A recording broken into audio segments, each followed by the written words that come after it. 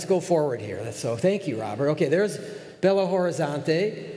And then this is the what's called the Crucero, 100 Crucero. It's like $20 bill in America. Well, I'm going to switch that. It's like a $100 bill now in America. Okay, did you understand what I just did? I guess. But anyway, what happened is they had this little machine, and they had stuffed it full of these $20 bills from Brazil, and they were showing the farmer. It just kept spitting them out, and the farmer's like, oh my goodness. He said, that's amazing. And so they said, say, have you done well in your life, like financially over the years, Have you done well? He said, yeah. He said, pretty well. He said, I've saved up about $45,000 in my life. And they said, you're kidding.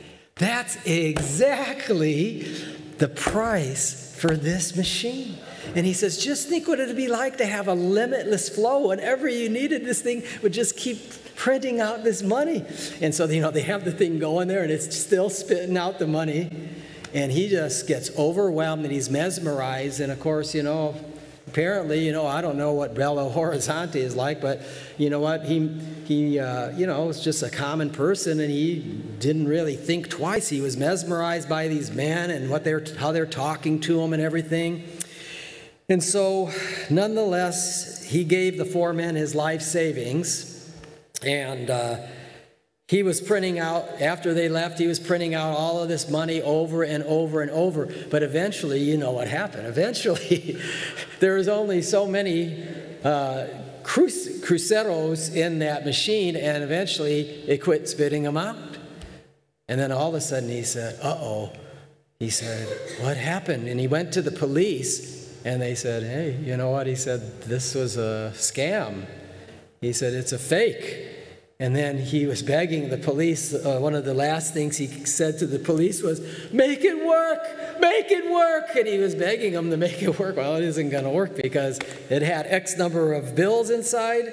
And that's what happened. Well, you know what? Let's fast forward 50 years since that time.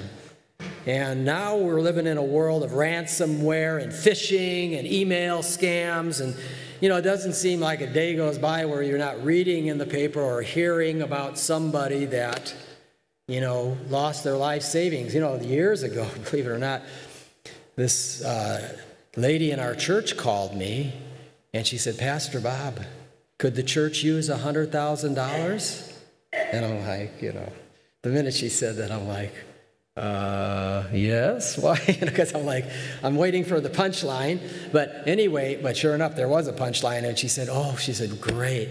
She said, because I'm going to come into a lot of money. I'm going to have $1 million, and I want to tithe 10% on that $1 million. And I said, I think God raised that to like 30%. No, I didn't say that. But anyway, I said, so how's that? How are you going to come? I said, did somebody pass away? She said, no. She said, this wonderful man in Ethiopia, he was sending me flowers and chocolates, and he's just been so kind to me. And he said, listen, if you'll just send me $5,000, I'm going to send you, in about another week, I'm going to send you $1 million. And she did. And I told her immediately, I said her name, and I said, you know what? You're not going to get that money. And I talked to her about how these people were scamming people forever. And she just couldn't believe it. The sad thing was, everybody, after, we convinced her that she got scammed, not long after that, she did it again. She did it again. Yeah. And so anyway, all that to say is, these people, when they hear this news, they're full of joy, they're full of happiness. Things couldn't be any better, and then, they go from this incredible high to this horrible low.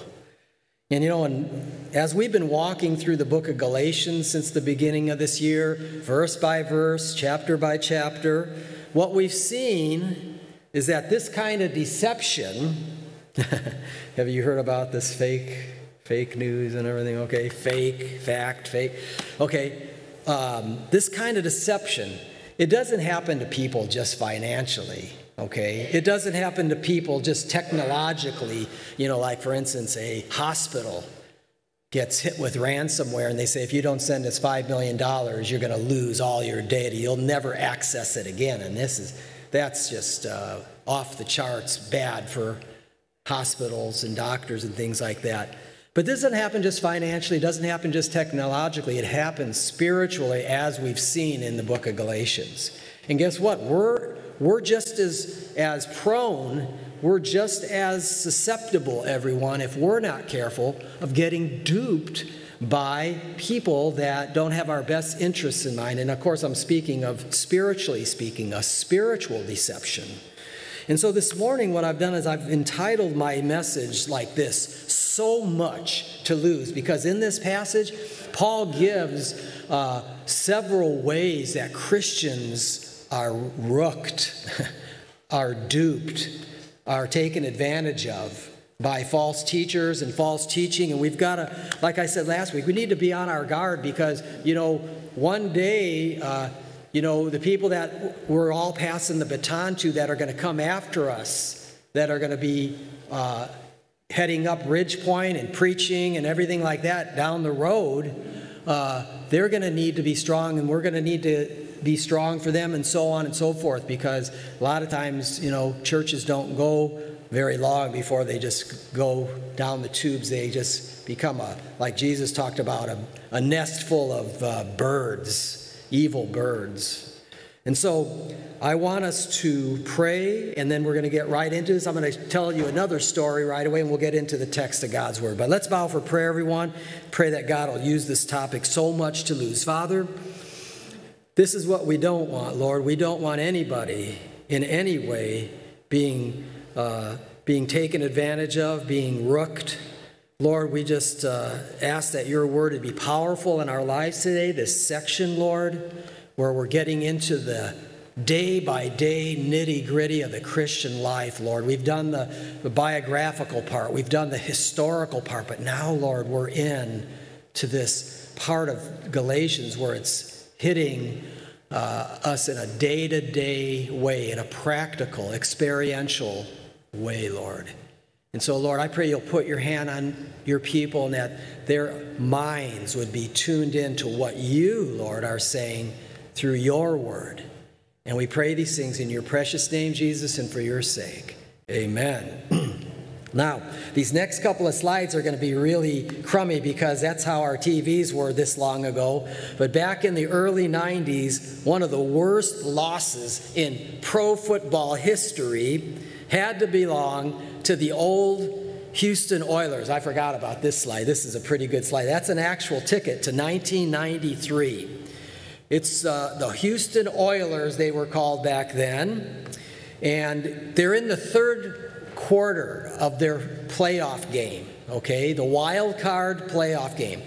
Houston Oilers in the third quarter. Houston Oilers 35 and the Buffalo Bills 3. 35-3. A 32-point lead in a playoff game. Like, this is a massive amount. In 2 quarters almost isn't enough to come back. But guess what? Houston couldn't do anything those final 2 quarters. They couldn't score if their life depended on it. And the Bills just started scoring and scoring and scoring and scoring. And it got down to the very end of regulation. And the game ended up, that's the early, with 13-19 left. It's 15 minutes per quarter. So there was like a half an hour left. That was the score. But then, I went too fast. What happened is in regulation time, they tied 38-38. Okay? So the Buffalo in the final 2 quarters scored 35 points, and the Oilers only scored 3, but they were tied.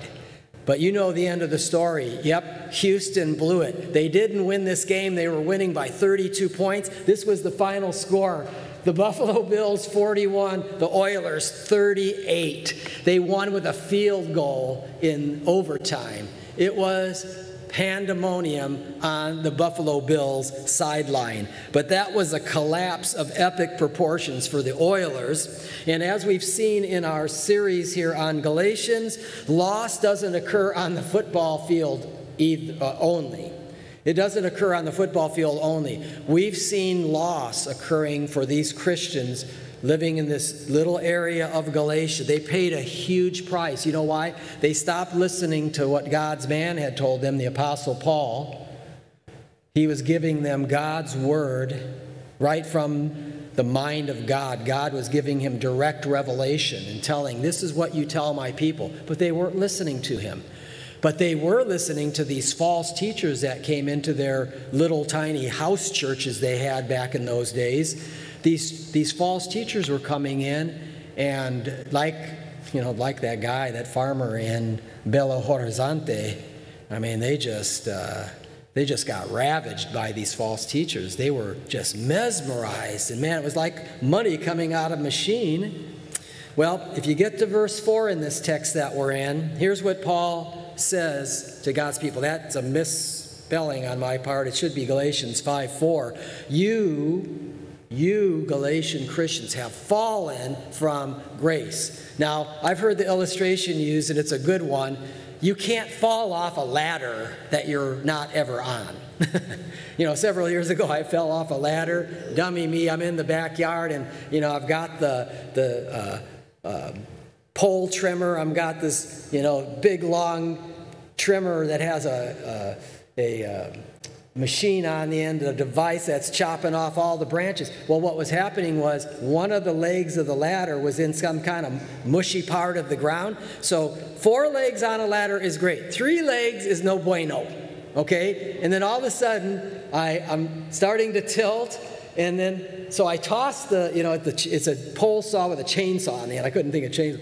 And I throw that thing, and now I'm going down for the count. I'm falling off the top of the ladder, and I'm, and I land on my shoulder, and I'm like, that's going to be bad. And it was, because it took several years for that to go away. And I'd be up here some Sundays, and I've got tears rolling down my eyes nearly. I'm holding my arm up like this during music practice and then during church. And man, it was so painful. But my wonderful wife, she read on the internet, and she said, Bob, they said if you'll get on a bar and you'll just hang as long as you can every day, it'll take that pain away. And sure enough, I'm like, glory to God in the highest. And I still do it. I still get on every day, and I hang, because I don't want that pain coming back, because I had it for 3 years.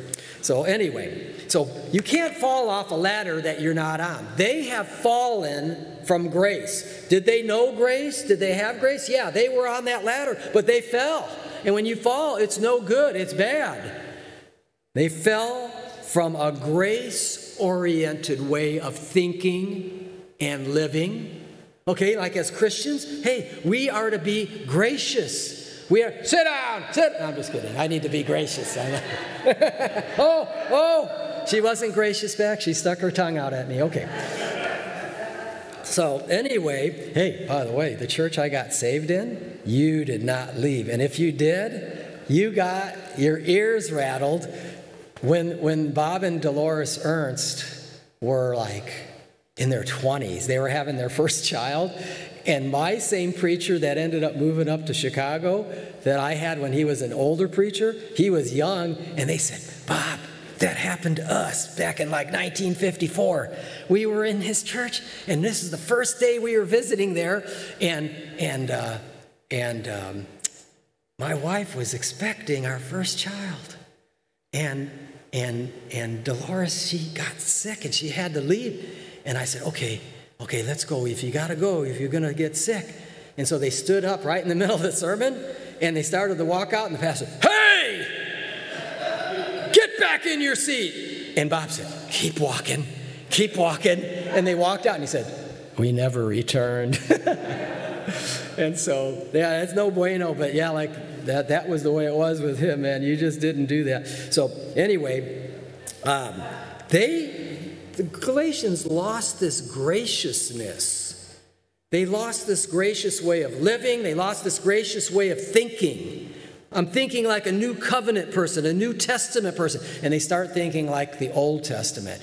And you know what, man? That's fallen off the spiritual ladder. That is going from joy and grace to like, oh man, I've got to keep these laws and I've got to do these things. And if I don't, these people say that I may not make it into heaven and that kind of thing. And man, that's drudgery. That's no good. It's miserable.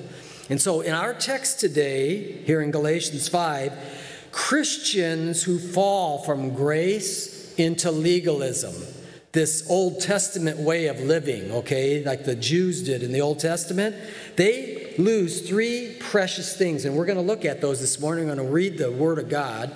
First of all, I want you to notice here in the first couple of verses, what do God's people lose? They don't lose their salvation, they lose their freedom.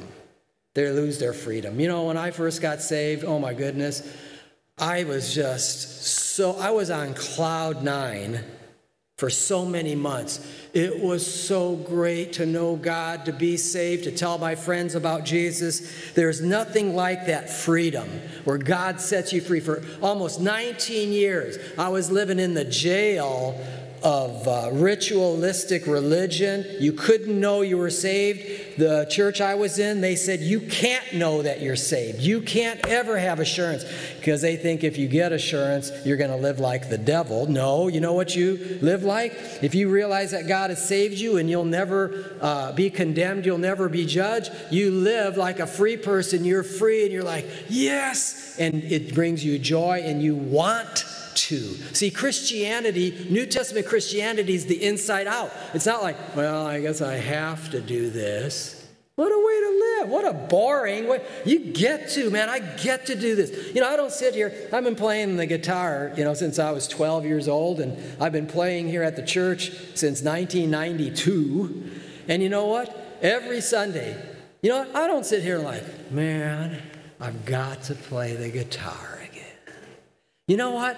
I'm like, hallelujah, I get to play the game. This is awesome, you know. And so if you live life that way, life is going to be so much better than to be like, oh man, I've got to go to church. I've got to give. Hey, listen, you know what? When you give, you're laying up treasure in heaven that is going to last you forever. Yeah. And when you serve and all those things, if you just let God set you free and change your mindset, you won't believe how much better life is. When life sends you, you know, when life clobbers you, you know, oh no, what are we going to, oh, this is horrible, the air conditioners aren't working, and it's so much money. What are we going to, that's the worst way to live. It's better to do what God says and say, Lord, hallelujah, I count it all joy. You knew this is coming, and you're on the throne. I don't have anything. You're so great. You know, hey, have you had a roof over your head like Jamie said earlier? Have you had food in your stomach 3, 8, 9, 12, 14 times a day? Me, 27 times. But anyway, yes, yeah. And so we have so much to glorify God and be thankful for, but we don't need to be walking around just like, oh man, life is so rough and horrible. And no.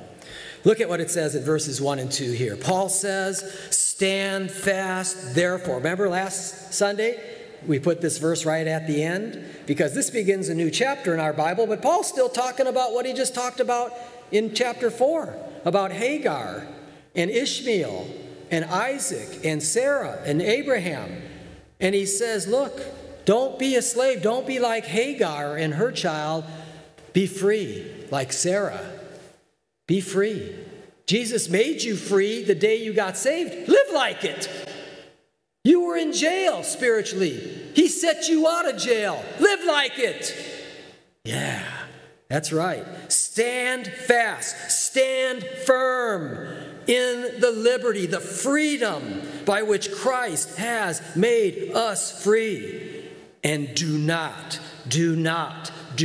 be entangled again with a yoke of bondage. You know what a yoke is. If you have two cattle back in Bible days, they had this monstrosity of a device where they would stick the cows' heads through, and they'd put two cows and they'd stick their heads through the holes, and then they'd clamp that down, and connected to that big yoke was all of the things coming back to the plow, and they'd whip those cows, and the cows would start moving and pull and drag that, and think about it on their neck. And of course they got a lot of leather there, so that's pretty cool for a cow. But if it was a human, but he's saying, hey, you don't want to be wearing a yoke of bondage. In other words, the law of Moses. You put yourself under the law, you're obligated to keep the whole thing. You don't get just one thing you got to do. The false teachers come in and, they use that as the hook. Hey, listen, if you'll just get circumcised, that's all you got to do. And like, I'd be like, no, I'm not doing that. I don't care what you say. Get out of my church. Okay, so, but they did. They got all worked up. Okay, don't be entangled again with this yoke of bondage. Indeed, truly, I, Paul, say to you that if you become circumcised, Christ will profit you nothing. In other words, you're going to put yourself under the Old Testament law, then Jesus is not going to do you a whit of good. Because now you're going to be a law keeper instead of being a free person in Christ and glorifying God, bringing him glory, loving it and enjoying it. Christ made them free. Notice, but they wanted the yoke of bondage. They didn't realize it. It's like the farmer we talked about. They didn't realize what they were getting themselves into. And Paul said, hey, do you want to be like the cow dragging the plow? No, man, I don't want that. Well, that's where you're at. And of course, notice, if you become circumcised. So some of the people, Paul says in verse 4, you've fallen from grace. Some of them had already fallen. Some of them were already listening to the teacher. Some of them were about to. If you become circumcised, Christ will profit you nothing. Okay? Legalism, living under the Old Testament law. A bunch of the adult men in Galatia were about to undergo circumcision. They weren't Jews. They weren't circumcised on the 8th day after they were born. They were uncircumcised. They were Gentiles, which, 99% of them, unless people became eunuchs or some other thing like that, none of them were. And they were about to. But when that happens, Paul says it here. Let me see. I've got to put it up here. If you become circumcised, Christ will profit you nothing. Why? Because under legalism, like I said earlier, where's a person's focus? Where's the Christian's focus? It's on, okay, I've got to do this, and I've got to do this, and oh man, if I don't do this, and they told me I got to be here, and they told me this, and they've got all these things going on. And again, I know sometimes we sound up here like God doesn't have any rules or commandments or things for us, and that's not true because we're not under the law of Moses, we're under the law of Christ. But the law of Christ is awesome. He says you can boil it all down to one thing. Love your neighbor as yourself. Greatest command, love God with all your heart. Number 2, love your neighbor as yourself. And basically God says, if you love me and if you love your neighbor, you're fulfilling the entire law. The whole law. For all the law is fulfilled in one word. Even in this, you shall love your neighbor as yourself. Man, how much easier is that than having 613 laws? Okay, which ones am I messing up? Which ones am I, and you're getting all tied up in knots. And God just says, listen, be a person of love. Be a person of joy. The fruit of the Spirit is love, joy, peace, long-suffering, gentleness, goodness, faithfulness, meekness, self-control. Against such, there is no law. There is nothing hindering you from doing those things. And that's saying, nope, don't do that. Against such, there is no law. God just says, be like Jesus. And if you start focusing on the law, Christ isn't going to do you any good. Because you know why? And by the way, I fell into this very trap myself. A few months after I was a new Christian, a professor got up in the Bible colleges I was at, and he said, I'm going to teach today on how you can test whether you're saved. And listen, I went from cloud 9. I had been there since the day I got saved, and in 1 hour, boom, I was on the bottom because suddenly, guess what? My focus went to how awesome it was to be saved by Jesus. And in that hour, I started twirling these things around in my mind. Wow, do I really love people? Do I really love God? Am I really keeping his commandments? Well, look, man, I'm artistic. I'm touchy-feely, okay? Like, I'm a highly emotional person. And so I'm sitting there, and my answers to all the questions, are you doing this? Are you doing this? Are you doing this? I'm like, no, no, and no. And you know what? It was the worst time in my life. I had gone down so badly after that happened that eventually I took my tape recorder that I got as a paper boy when I was 12. I thought that was the greatest thing. But anyway, I took that tape recorder, I put a cassette in it, and I recorded a suicide note to my mom and dad. Because no matter what I did, no matter who I went to, nobody could tell me how I could have assurance of my salvation. I went to my pastor. I went to professors. And they're all like, well, man, it's easy. Just walk down the aisle again, pray the sinner's prayer, and get baptized, and you'll have your assurance back. All right. So I did it. I did that. Guess what? I didn't get my assurance back because assurance isn't in that. That's not how you get assurance. So no matter how hard I tried, I couldn't do it. I'd go to the bookstore, and of course, I'd buy books that are this thick, and they were books by Reformed theologians that say you have to keep the law of Moses, and you have to. And so I'm reading these big, thick books from the ancients, from the Puritans 300 years ago, and it's just awful. And so finally, I just said, hey, I'm going to check out. And thankfully, my dear wife, or she was my fiance, she saves me from certain death again. I think Kelly saved me about 100 times from killing myself, specifically of how I drive. But like, watch out! Okay, all right. I saw that. I was just testing you. Not really. But anyway, oh man. But you know what, everybody? It was the worst period of my life, and I'm so thankful that God brought me out of that nosedive, because it's awful. It's awful. And so, the question under point number 1 is this: Do you want to be friends with the legalists? Or do you want to be friends with the Lord? Okay? That's what Paul was getting across to the Galatians. Do you really want to be friends with the legalists, those people of the law? Or do you want to be people of the Lord? Do you want to get up in the morning and say, Lord, thank you for giving me a new day. Thank you, Lord. I'm your child. My name's written down in the book of life. I'm going to see you one day. Maybe it'll be today. Maybe you'll return today. Lord, I'm so thankful to be your child. I'm so thankful to have your spirit dwell. You get the idea? Or do you want to get a, oh, man, I'm awake again. Man, another day. Gotta get up. You know what I'm saying? That's no way to live, everybody. And again, I realize, man, listen, I'm kind of like on like 50 cups of coffee. I'm like, I don't drink coffee, but I feel like I'm drank 50 cups of coffee. I'm like George Carlin. Hey, you got the guy at the work that's always pulling out the coffee pot. Hey, how you doing? Good. I'm fine. How are you doing? I'm doing good. How are you doing? How you doing? You know, and he was giving that comedy about the guy that drank too much coffee at work. But anyway, you know, spiritually, I think it's a good thing to be more people of joy than to just be focusing on all the negatives in life and all the things that is happening around us. So first, Christians who fall from grace to legalism, they lose the joy that attends their wonderful freedom in Christ. The second way that they suffer loss is this, everybody. They not only lose their freedom in Christ, they lose their fellowship with Christ. You know, Jesus said, abide in me. He didn't say abide in the law of Moses. He said, abide in me. Stay close. Abide means have fellowship. Stay close. Stay close to me. You know, it's like I'm saying, wake up and say, Lord, it's so great to walk with you in the cool of the morning.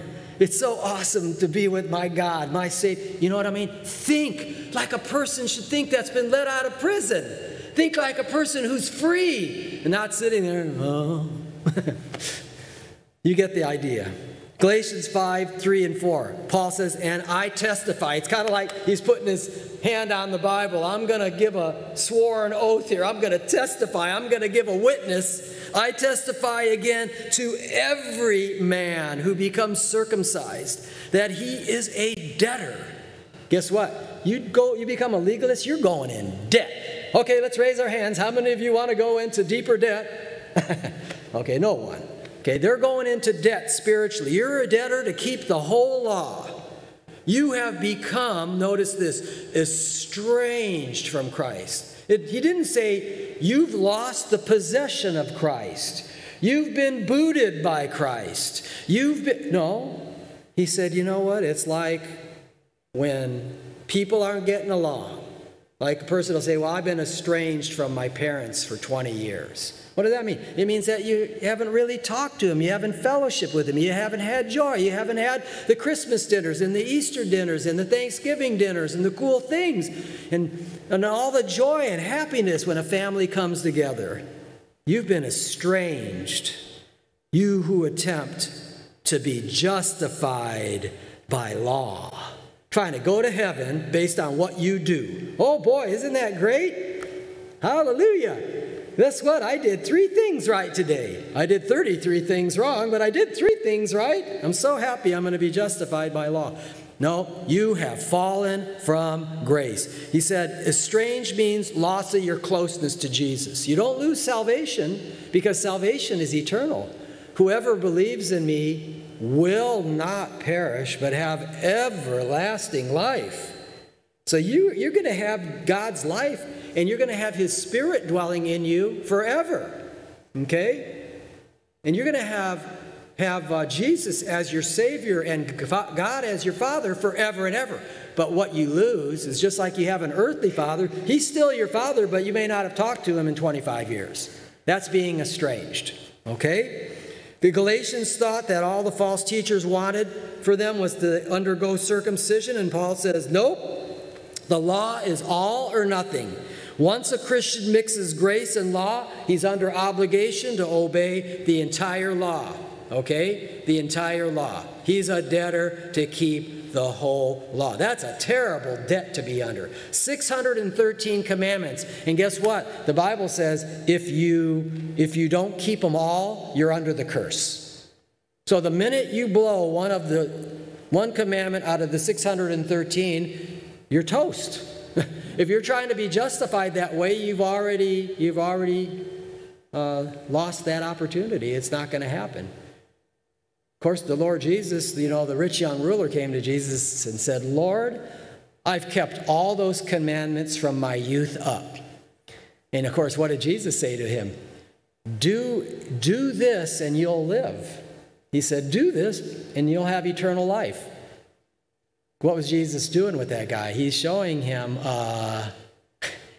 you've not kept the commandments. And of course, he convicted him because he was greedy. He wasn't gracious. He wasn't generous. He's greedy because Jesus told him to sell everything he has and give it to the poor. And he says, oh, what? And then he's trying to convict him of his sin, that he didn't keep all those things. Because the Bible says, even Paul says, he reiterates Jesus in Romans 2, that whoever by patience and well-doing in doing good has eternal life. Yeah, if you could do that perfectly and for your entire life, God would bestow on you eternal life. But there's not one person that ever has or ever will be able to do it. So salvation's got to be a gift. It's got to be by grace. Okay, you have a choice. Earn it or accept it as a gift. And if you earn it, you can't earn it because you've already messed up. Okay, because God's standard for earning it is perfection. You can't have any sins ever. Okay? Let me give you a illustration of this. Okay, say this guy is signing up because he wants to become a citizen of the United States, and they've got all kinds of paperwork you got to do. There's all kinds of hoops that you have to jump through, and so you've got to do all these laws. You got to keep all of these laws and commandments and different rules to be naturalized. eventually, let's say the guy becomes a citizen of the United States. Let's say he's a bona fide citizen of the United States. And can that person then say something like this? Can he say something like this? Well, I followed the laws to become a citizen, but I don't feel obligated to keep the rest of the laws of the United States. Can they say that? Well, they can, but you know what? They're not going to be a free citizen very long.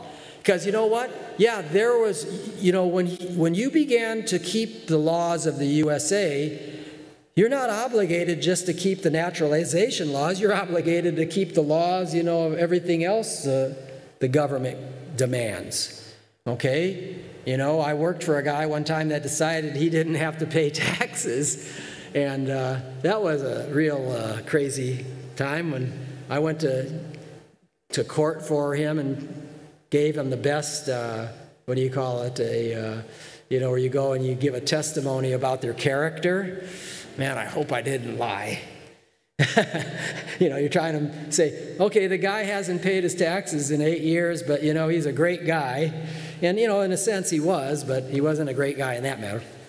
But anyway, just like this guy that's trying to become a citizen, he's obligated to keep all the laws, not just the initial ones. I want us to focus real quickly on 4 things, and I'm not going to spend very much time, and we're going to go rapid fire here like a machine gun. But these are some of the heavy consequences. Paul gives several here. Okay? What happens from falling from grace into legalism? Into this kind of just mindset of, oh me, all my problems, all these things to do, that kind of spirit and kind of Christian life. Okay. First of all, you go from a rich experience of God's grace, a rich daily experience, to being a debtor to keep the whole law of Moses. Okay, we just read that. You're a debtor to keep the whole law. Second, you go from resting in Christ's finished work to seeking to be justified by rules. Okay? Instead of just enjoying life and saying, Lord, thank you for your promises. You promised that if I believed in you, you would give me eternal life, and you've done that, and my name's written in the book of life. And instead of having that rest, just like, this is so awesome. Now you're focused on, okay, am I doing well enough? Is what I'm doing adequate? Am I loving my neighbor enough?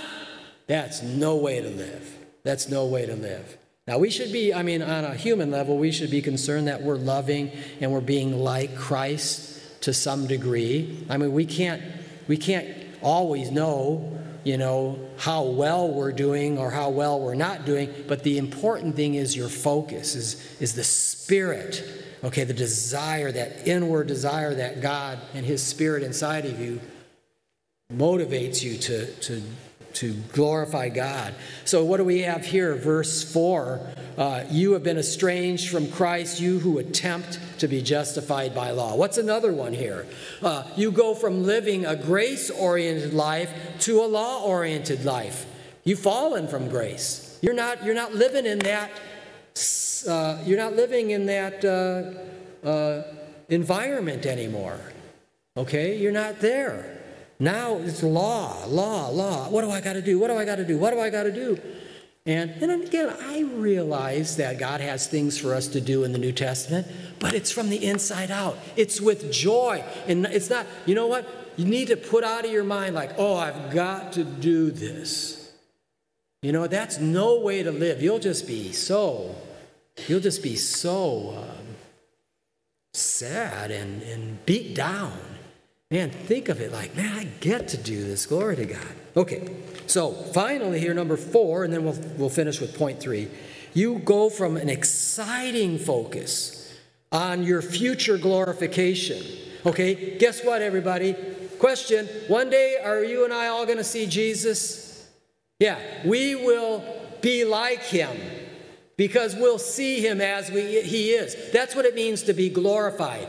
These old bodies, they're getting booted, and we're getting our eternal glorified bodies that are going to be perfect, Never sin again. Never think anything bad. Never say anything bad. Never want to do anything bad.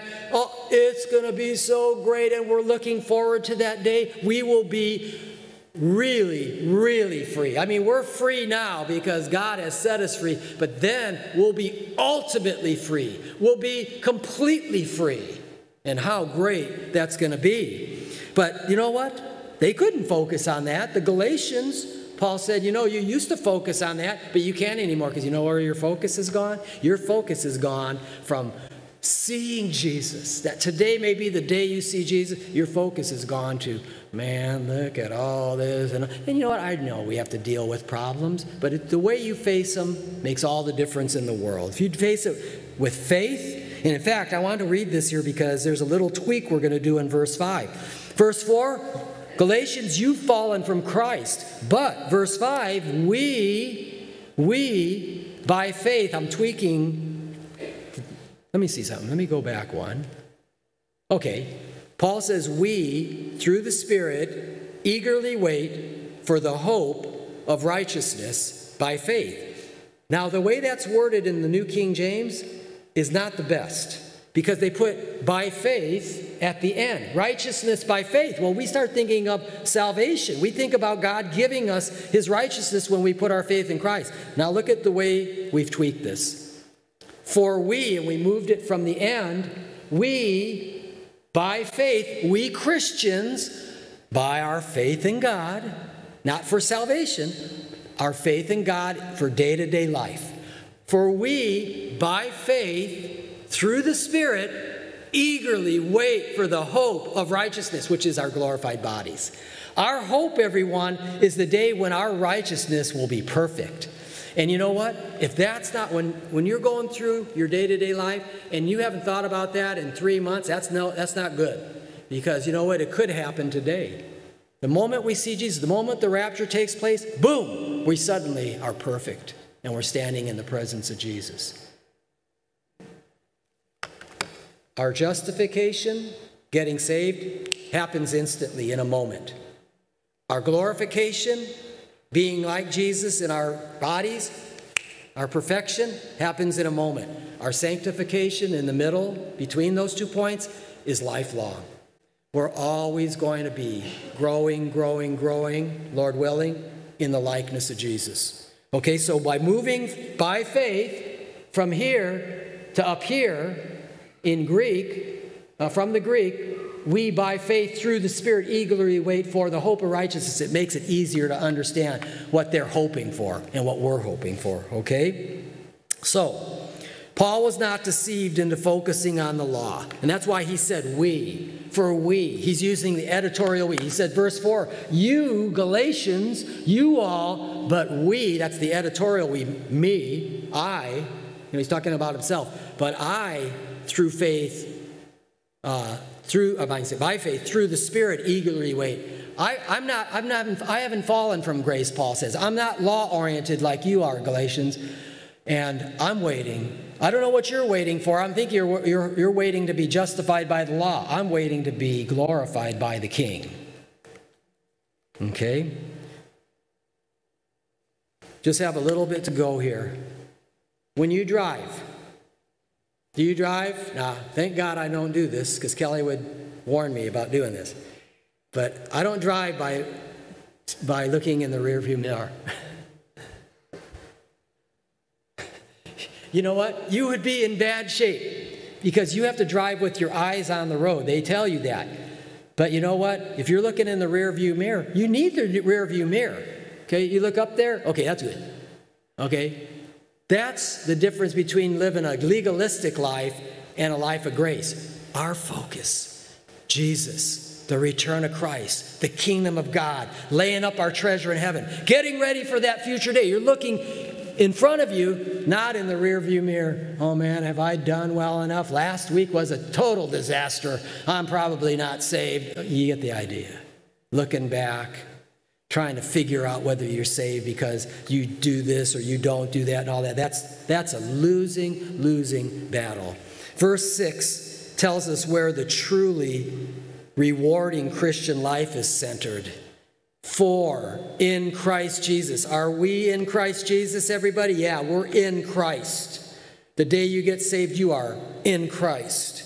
In Christ Jesus, neither circumcision nor uncircumcision profits anything, but faith working through love. Okay? Remember 1 Corinthians?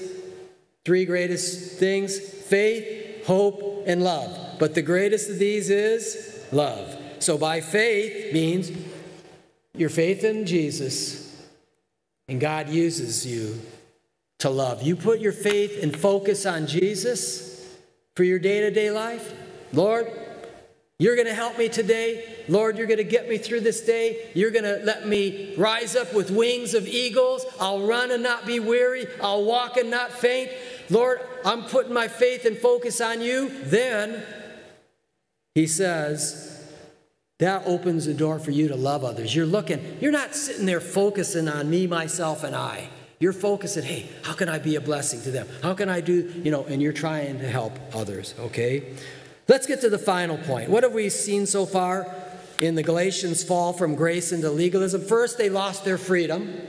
They became like slaves. Second, they lost their fellowship with Jesus. They became focused on rules. And third, and this is wrapping it up, they lost their fervor.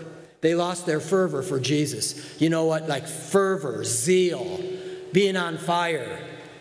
You ran well, verse 7. You ran well. That's past tense. You ran well, okay? That you were back there was a time months ago when I first brought you to me. You were doing great. Who hindered you from obeying the truth? That's why, by the way, last week I forgot to say something. Sorry. Remember, I put up the biography channel, and then I put up the history channel, and then I put up ESPN. Do you know what? I forgot to say something about ESPN, but the reason that we put that up there is because Paul's concerned about their running. How are they running? ESPN is sports. Life, the Christian life is a marathon. It's a marathon. And Paul's saying, guess what? You were going great, and now it's like somebody put weights on your ankles, and you're like, trying to run. And he said, it's awful. He said, who hindered you? And of course, he knew who hindered them. He's trying to make them answer the question. Paul answers his own question here. If you look at verse 8, Paul says, this persuasion, okay? They got persuaded. They're thinking differently now than when Paul first taught them. He says, this persuasion, this thinking of yours does not come from him, Jesus, who calls you. He didn't persuade you to think and act like this. False teachers did. False teachers did. All right, closing story. Lee Horton and his brother Dennis know what it's like to walk free again after years behind bars. They were wrongly convicted of robbery and murder, and get this, they were sentenced to life in prison without parole, and they weren't guilty. This guy and his brother were put in prison, and they weren't guilty of the crime. They were locked up in prison for 25 years. 25 years. And the governor of their state granted them clemency. He signed a document, and that man and his brother walked after 25 years. I want you to hear Lee Horton's story. Lee Horton said, I'm going to tell you honestly, I'm quoting him here. I'm going to tell you honestly, the first thing that I was aware of when I walked out of the doors and sat in the car, the first thing I realized that I wasn't handcuffed. The entire time I've been in prison, anytime I was transported anywhere, I always had handcuffs on. And that moment right there was the most emotional moment that I had. Even when they told me the governor had signed the papers, it didn't set in until I was in that car and didn't have those handcuffs on. I don't think people understand the punishment of being in prison. Everything is taken away from you. But when you get out, everything becomes beautiful to you. Everything. When we got out, we went to the DMV to get our driver's licenses back. My brother and I stood in line for 2.5 hours. And, we heard all the bad things about the DMV and how long the wait is and everything. But we had the most beautiful time. And all the people were looking at us because we're smiling and we're laughing. And they just couldn't understand why we were so happy. And it just was that. Just being in line was a beautiful thing. I was in awe of everything around me. It's like my mind was just heightened to every small nuance. Just to be able to just look out of a window, to walk down a street, to inhale fresh air, to just see people interacting, it woke something up in me. I've been having epiphanies every single day since I've been released. One of my morning rituals every morning is to send a message to my 42 contacts in my phone. My morning message every day for all 42 people is, good morning, good morning, good morning, have a nice day. Now, they're all like, how long can he keep doing this? But they don't understand that I was deprived. They don't understand. And now, it's like I've been released, and I've been reborn into a better day, into a new day. Like the person I was no longer exists. I've stepped through the looking glass onto the other side, and everything is beautiful. Everything is beautiful. You've maybe been in a situation like this where you are up on a mountaintop, or you may be at the bottom of a mountain looking up. Beautiful lake, beautiful sky, beautiful mountain. It's overwhelming. It's because the earth is the Lord's and the fullness thereof. He created everything. And even unbelievers, they are overwhelmed. They stand at the edge of the Grand Canyon for the first time. Wow. Oh my God. Like I've said before, they start using God's name. Why? Because something in them, the image of God in them makes that come out of them because it's God. Only God could create something so beautiful. And folks, here's a guy that was in prison unjustly for 25 years. Look at how transformed he was when he got out, because he began to realize how good he has it. How good it was to just breathe. How good it was to just look out. How good it was to see other people having fun and happy. They were in the DMV line and they're excited and they're happy and they're laughing. Nobody else was. And see, that's our problem. You know what? We are born again, New Testament believers, but we're living like people under the law. And so, you know what, everybody? Let's do what I said last week. Let's trash that. Let's trash that. Let's trash that kind of thinking. Let's start opening our eyes, open them to God's Word, and let Him refresh you and remind you about how good you have it. Then look around you and think, man, 98 billion people on earth would give their right arm to eat like I eat, to drive around like I drive around. You remember old Louis C.K., you remember the comedian? He talks about how people complain when they go on airplane flights across the country.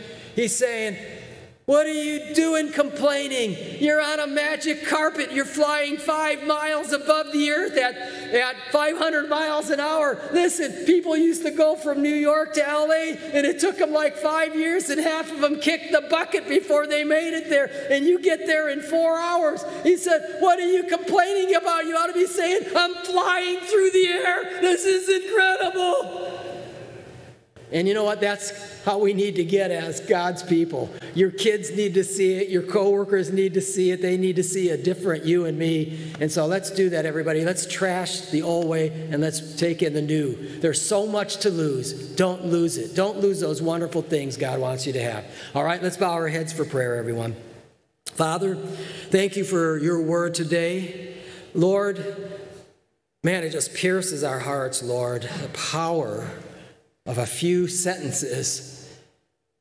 And Lord, how we should be living and thinking and relating. So, Father, I pray your grace to rest on your people. And Lord, little by little, let them be transformed by your Spirit. As they drink in your word, I pray that, Lord, it'll just do its mighty work. And Lord, how often we pray for this. And Lord, just ask that they'll just become just new people, Lord. Lord, I love every one of them, Lord. And Lord, but we just want to go higher for you, Lord. I do, Lord. And I know they do. So, Lord, help us. Use your word and use us as brothers and sisters to motivate, to spur good works and encourage one another. Help us, Lord. We put it all in your good hands. Lord, let this week, let us bring you honor and glory, Lord. And we ask all these things in your mighty name, Lord Jesus. And all of God's people said, Amen. Thank you, everyone. Thank you for joining us on the stream. Thank all of you. I hope that you're encouraged today. Go out now and have a great week, and we'll see you next Sunday, and we're going to have a great time. Men, don't forget, prayer breakfast this Saturday. All the men, 9 o'clock. You're going to love it. Thank you, everybody.